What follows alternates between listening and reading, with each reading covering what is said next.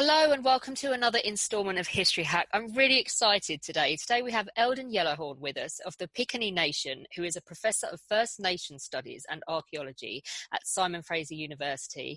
He also co-authors these absolutely brilliant books for young adults with Kathy Lowinger. They're working on the last one at the moment, or the third one, but they critically acclaimed Turtle Island, the story of North America's first people, and What the Eagle Sees as well. And you said that the one you're writing now is all about knowledge passed down from the First Nations. Yes. The Skywolf's Call, which is the gift of Indigenous knowledge. So I'm really looking forward to seeing. I've had a look at them online and they look absolutely brilliant. Such a unique idea to put the field in context for young people as well. I love the way you've done it and how you've taken them back in time to tell the story. Well, thank you. Today, we're going to talk a bit more about a certain one person in Alberta history and his interaction with the First Nations. But first of all, just to give people who don't know Canadian history a proper outline, we have to go all the way back to the Ice Age to find the very first people in North America, don't we? Mm-hmm. Yes.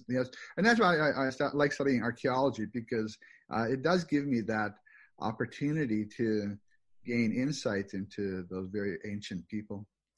How many tribes are we looking at for the First Nations in Canada? First Nations is a political term, so it kind of evolved out of the old Indian reserves, so now instead of calling them Indian reserves, we call them First Nations.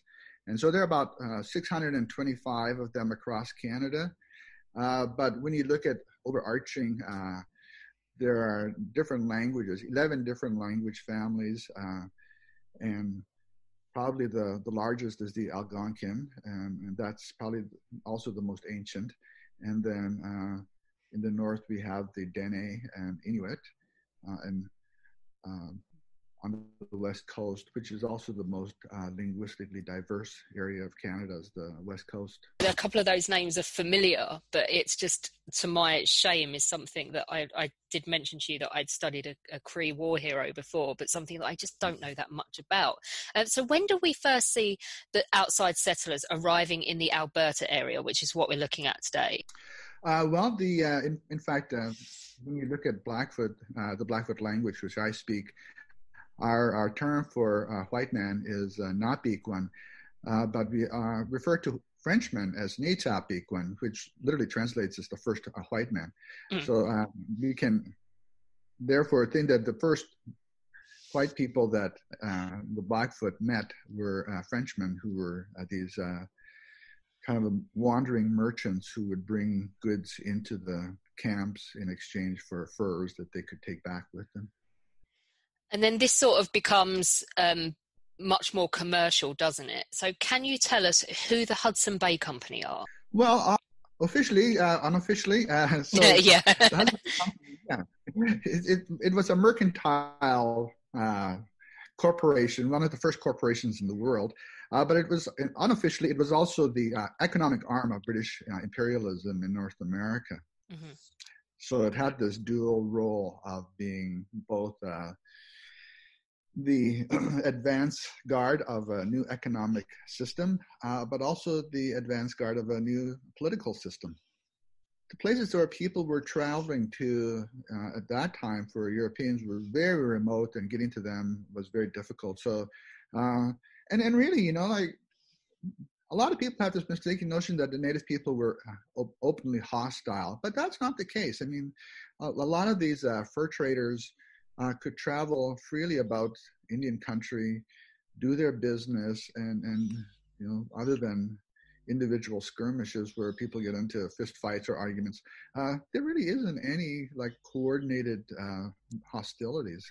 So they're not there, the Hudson Bay Company, to expand influence in terms of territory, but they're there to trade then primarily. No, they were there for territory as well, because when you look at people like Alexander Mackenzie, everywhere he went, as soon as he saw a new country, the native people lost whatever ownership they thought they had, and instead it all became part of the British Empire because a white man had seen that country. So in terms of the Hudson Bay Company, they've got their eye on Rupert's Land, haven't they? That's the name that they've slapped on it. Oh, sure. Rupert's Land, in Canada, it has a big motif in history, in our history, because it's all tied to the fur trade. And Prince Rupert was a cousin of King Charles II. And so King Charles granted his cousin exclusive rights to trade in all the waters draining into Hudson's Bay, which they didn't even know how big the territory was that they were granting this monopoly. It was all kind of whimsical. So then the Hudson's Bay Company then had to go out and determine what exactly their trading monopoly meant and where it could be practiced. And then, once so all the rivers leading into Hudson's Bay, that's all the waters right up to the Rocky Mountains. It's like they've stuck a pin in a map and not comprehended how massive it is, have they? Exactly. And so all of these men who were going out as fur traders, they were also reconnoitering the land to, send reports back and tell them exactly the lands that they had discovered. And so they have got their eye on Rupert's Land, the Hudson Bay Company. Whereabouts is it geographically in terms of today, so that we know? And which of the two First Nations are we talking about that live there, that are going to come into contact with them? Well, the first ones that they had who were there, and Hudson's Bay is named after Henry Hudson, who sailed in there in 1610, and then his men mutinied against him and set him adrift, and they sailed back to England, and nobody ever heard of what happened to Henry Hudson and his son and a few other who were loyal to him. So that's like 1610, and so the Hudson Bay Company took that name, and that made it the center of their enterprise. So all the rivers draining in Hudson's Bay is a huge bay, like it's in the northern part of Canada. If you go straight down from Greenland, you come into the Davis Strait. It goes around Labrador, between Labrador and Greenland. And once you round that, you're about to hit Baffin Island, but then you go south, and that's how you get into Hudson's Bay. And the bay itself is large, and so all the rivers are both on the west side and the east side. So there was a time when people referred to Western Rupert's Land and Eastern Rupert's Land, and Eastern Rupert's Land were all those rivers flowing in from what is today northern Quebec, northern Ontario, and then Western Rupert's Land was northern Manitoba, and then into Saskatchewan and Alberta, right up to the Rocky Mountains. So, who was Anthony Henday? We don't know that much about him, do we, beforehand? No, we don't know much about him before or after his time in the fur trading company. We do get glimpses of him. He was from, I think, the Orkney Islands, which are up off the coast of Scotland. And in those days when those merchant ships set out from London, they would sail up the east coast of England, and then they'd stop. Their last stop was in the Orkneys, and they'd load up with provisions and hire a few men, and then travel across to their main depot, which was at York Factory on the western shores of Hudson's Bay. And Anthony Henday was one of the fellows who was conscripted into the enterprise. Well, maybe drafted. He wanted work, and they were willing to give him work. It was a long ways away from where he lived, but a lot of these men went, for adventure, because it was a break from their usual lives. And many of them didn't have very great lives to start with in England, and so an opportunity to get out of that was present with the Hudson Bay Company. There's also a suggestion, isn't there, that he had a bit of criminality in his past as well? Yeah, that he was a bootlegger running illegal whiskey trade across from Scotland, I guess, or maybe it would be Scotch.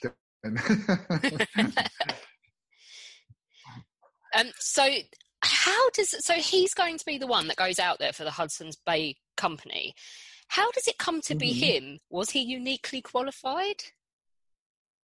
Well, from my reading of it, it was his acuity in the Cree language. Like he I think he was illiterate in English Mm. because we don't have any kind of like a first-hand account written by him. The accounts that we do know of are all recitations that he told to his superiors once he got back to York Factory. And then subsequently, people rewrote that original manuscript. And there are four manuscripts, and the last one was written like in the early 1770s. And so it's like almost 20 years after he made that trip, and certainly after he had left the trade. Because he was, I think he was illiterate in English, but his ability to speak Cree, and Cree was an oral tradition, so it didn't matter if he was illiterate, he learned the Cree language, and he seemed to learn it very well, that he could converse in it, and had no problems communicating with his fellow travelers who were all Cree, and then even had a Cree wife. So his access to that language is what I think made him the person that they opted to choose. The reason that he's significant historically is these four journals that you mentioned, but there's real contention, isn't there, about how they got left behind, like you said, because he didn't write this stuff down, and how they came to exist and at whose hands. Yeah, I mean, these were the people who were his immediate supervisors at Hudson's Bay, and then they continued on in the trade well into the late 18th century. So periodically, somebody had a need for this, and they just wrote another manuscript as if it was recited to them by Henday. But Henday was the first Anglophone who left Hudson's Bay and traveled out to the grasslands, to the open prairie, and met the indigenous people on the grasslands. Yeah, so in 2 weeks, doesn't he? He penetrates further into the heartland of Canada than any Hudson's Bay Company employee yet. Yeah, because the only other person who had gone out was almost a century earlier, and that was his name escapes me. It'll come to me in a little bit. I just suddenly didn't recall his name. But yeah, there was only one other person, and that other fellow, the northern part of Lake Winnipeg. Henry Kelsey was his name. Sorry, yeah, that's his name. Henry Kelsey was one of the first Anglophones to go, but he didn't go that far. I mean, he didn't reach the prairies. He got mainly into the boreal forest, to the edge of the boreal forest. So how long does it take his party then to make contact with the First Nations people that they're looking for?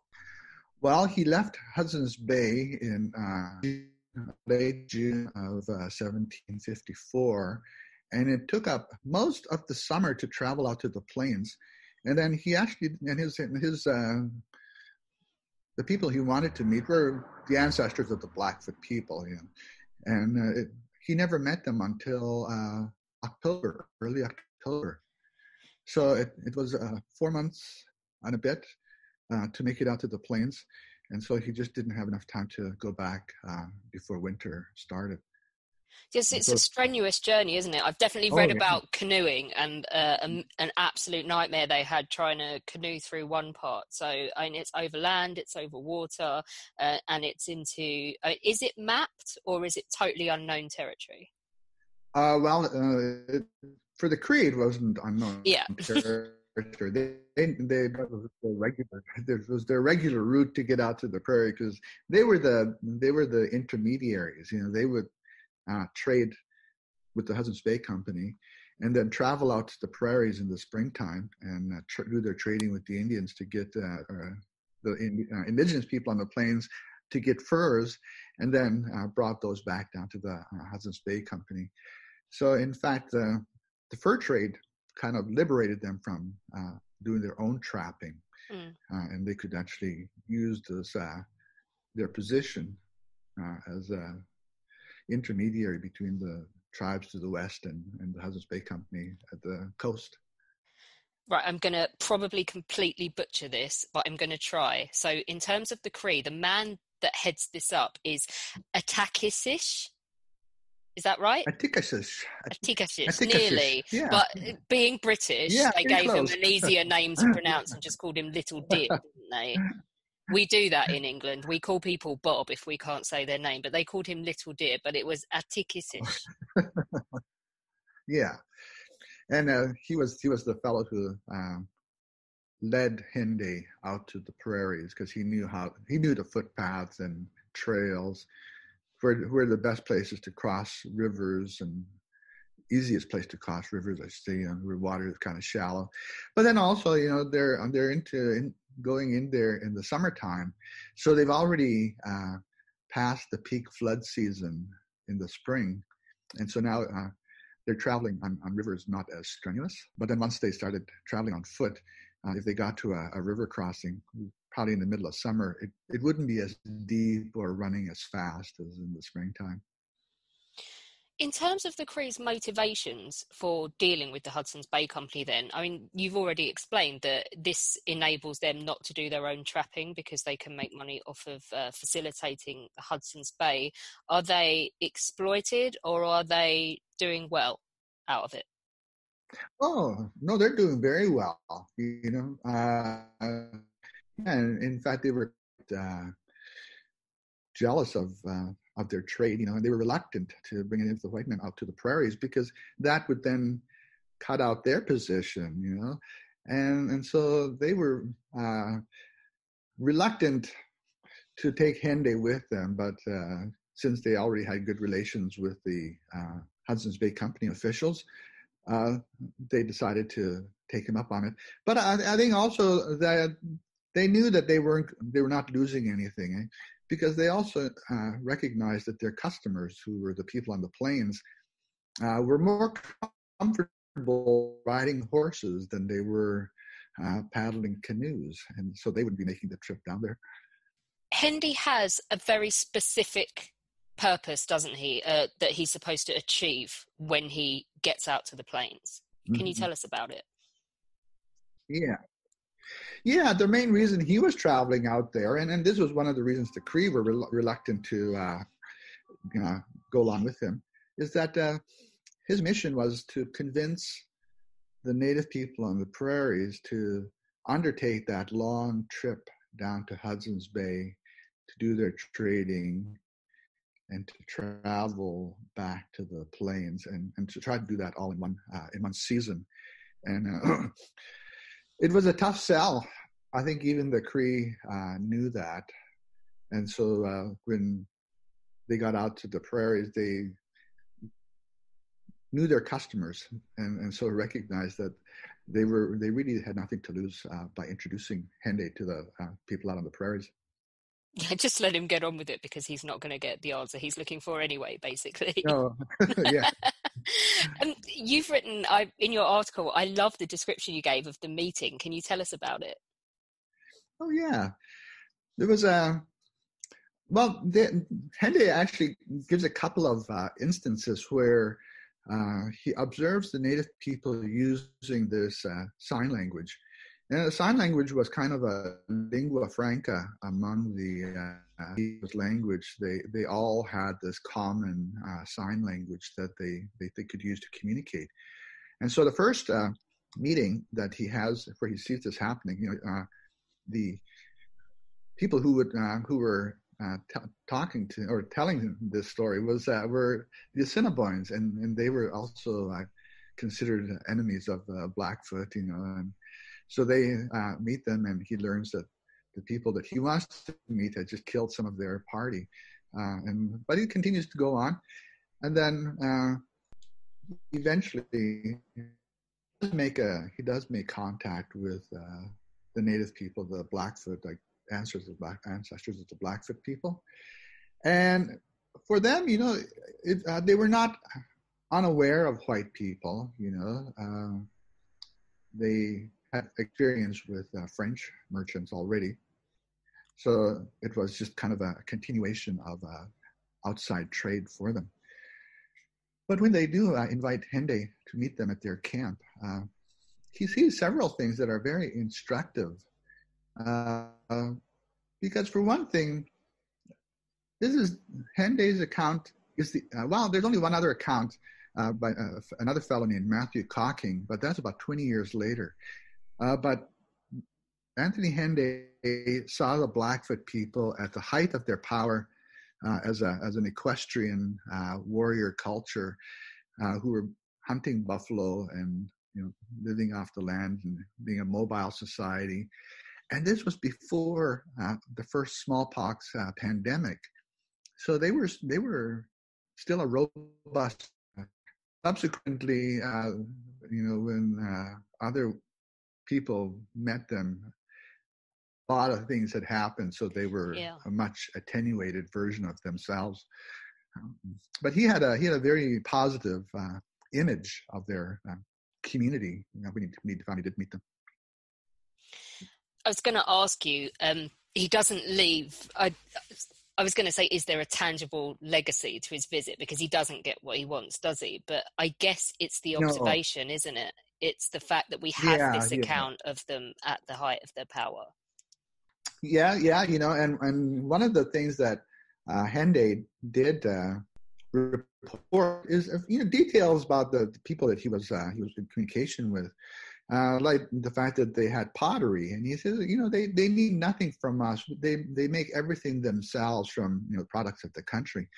They had pottery, so they didn't need pots because they could make their own. And they didn't have to wait until somebody came into their camps to trade for them. And also the Blackfoot grew their own tobacco. This was a significant observation because that became kind of controversial about like where did that tobacco come from? And he actually describes it, gives and I think when he meets the first Blackfoot warriors who were scouts, kind of reconnoitering their frontier of their country, and they meet this white man. He has tobacco, and that's something that they recognized immediately, and that he had plenty of it because he gave them each a certain amount. Mm-hmm. And then this opens up trade relations that I think would have been otherwise more difficult. He doesn't leave immediately, does he? We're sort of blessed, if you like, with a whole winter's worth of the account, aren't we? Because as you mentioned, it took 4 months to get out there. Yeah, and the rivers were not full of water at that point, so it would have been really difficult to travel on. Actually, in late summer, they can get quite shallow. But also the fact that he and his Cree companions were able to spend the entire winter in Blackfoot country and not fear for their lives. I mean, that gives you an idea that there was a lot, generally peaceful relations between the Indian people, and they recognized that this trade was as valuable to them as it was to their Cree partners. He lived with a family, didn't he? Yes, he had. Over the winter, he kind of became responsible for a small family because they were a large party, and so in order for them to live off the land, they had to break into smaller groups. And he kind of became one of the de facto leaders of one of the little bands. What does he tell us? What are the most important things he tells us in terms of an outsider's perspective about the First Nations in the area at that time? Well, he saw them kind of in their primordial culture, where they were still unaware of the globe beyond their own country. So they still had this very parochial view of the world. And so they were the producers and consumers of everything that they needed or required. And they still had their independence at that point. One that became less so as they became more involved in the trade, because there were a lot of things that went extinct with the fur trade. For example, once guns came common, people stopped working stone tools. And in fact, for a while there, the Hudson Bay Company was even making iron arrow tips and trading those to the native people when they still had bows and arrows. There was a lot of knowledge. Like 1800 was the last year the Blackfoot grew their own tobacco. And I know this from reading David Thompson's narrative, and he actually gives that date, and after that, tobacco was just so much more easy to get from the fur traders. He seems to have been a very unassuming presence within the First Nations. He's not sort of going in there and expecting fealty to be paid to him, is he? He's just like, he's an observer, and he's not a judgmental observer either, by the sounds of No, it. yeah, and I think one of the reasons that this comes about is that Hende himself was not from the class of people in his home country. He was not from the class of people who would see themselves as better than everybody else. He saw them as equals because they, as he said, they need nothing from us, and we're the ones who are dependent on their goodwill. He's kind of an enigmatic figure, isn't he? Because we don't know anything about after. Yeah, but I just speculate on what his life must have been like after he got back to London, because I don't know if he had any children, although he was with the same Cree woman for many years, and the possibility of them not having children is just hard to imagine. So he must have had a family that he had to leave behind, because oftentimes, well, not oftentimes, but every time that men left the company when their service was done, they just had to leave their families behind. Like, a lot of them had country wives, they called them, or they used that euphemism, the marriage in the style of the country. Yeah. Different postcodes it's allowed, I think people try and say now. It's a similar concept. Yeah. Yeah. It's a perennial institution in humanity. Well, yeah, it's the one in every port, isn't it? Yeah. Like there are some fur trade names that are very common across Western Canada, and it happens that the fur trader who was from a certain location in the Orkneys then was posted at different posts across Western Canada, and each post he had a new wife and started a new family. And so these names are all stemming from the same individual. It's quite funny. This is like an 18th century sperm donor. Well, there was a lot of trade going on. Yeah, in many different ways.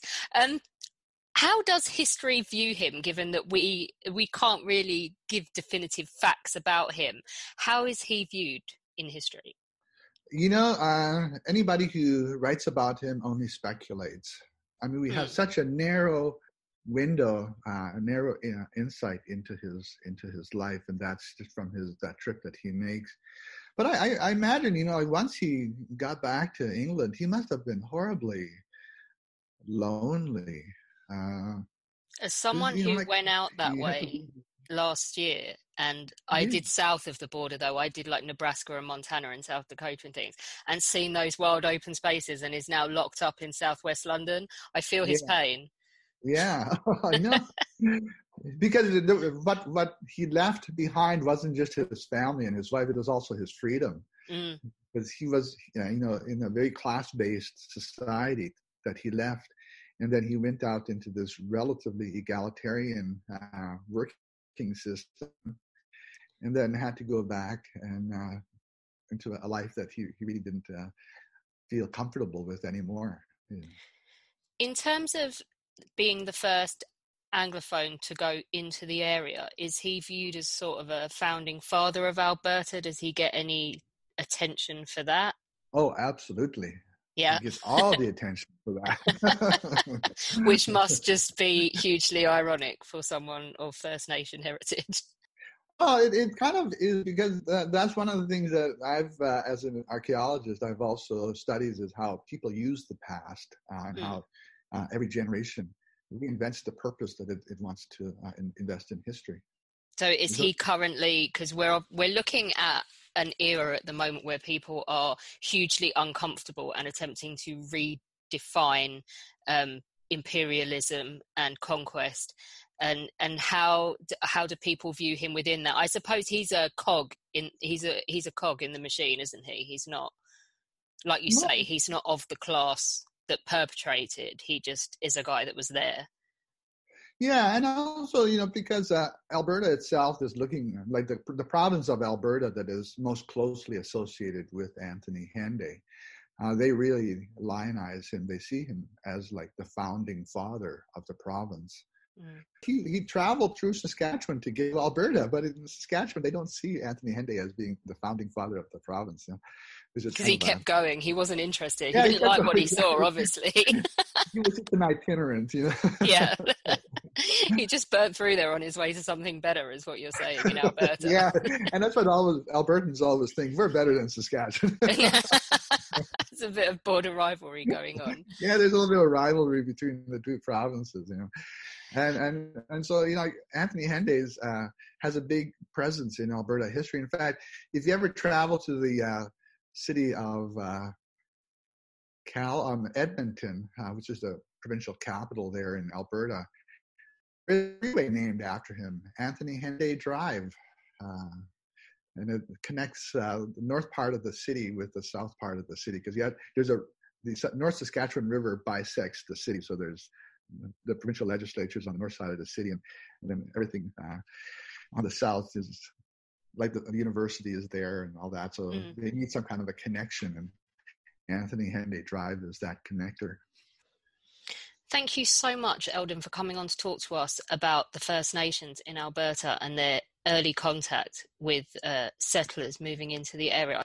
Yeah, no, at that point they still had a great deal of agency in, and this carried on right through to the end of the 18th century, and then as the 19th century rolled around, there were more protracted contact, and that's when people were kind of marginalized and dispossessed by outside powers. And in terms of the people that belong in that area, the Blackfoot and the Cree, are they still there? Oh, yeah. We, Blackfoot, we have 3 reserves in Alberta and then 1 reserve in Montana. So we're one of those Blackfoot country kind of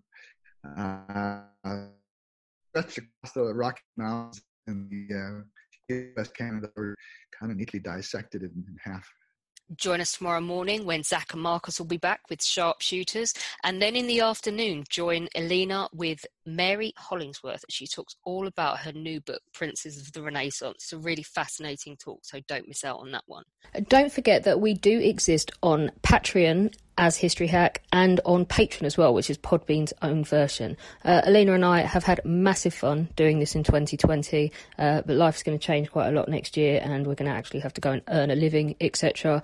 If we want to keep up the regularity that we've been bringing you and the kind of guests that we've been bringing you and the workload, then we will need your help. So if you join, there's going to be incentives for joining on either of those platforms. We're revamping ourselves on both of them. So don't forget to go in. You can do as little as $1 a month, and it all goes towards keeping up History Hack as regular as we've been able to bring it to you this year.